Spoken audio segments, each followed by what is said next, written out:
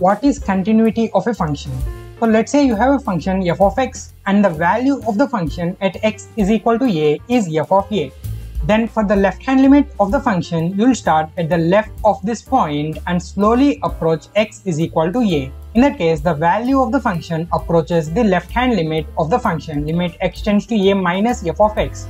And in the similar way, if you start to the right of this and slowly approach x is equal to a, then the value of the function approaches the right hand limit of the function, limit x tends to a plus f of x. And if both of these limits and f of a are all equal to each other, then the function is said to be continuous at x is equal to a.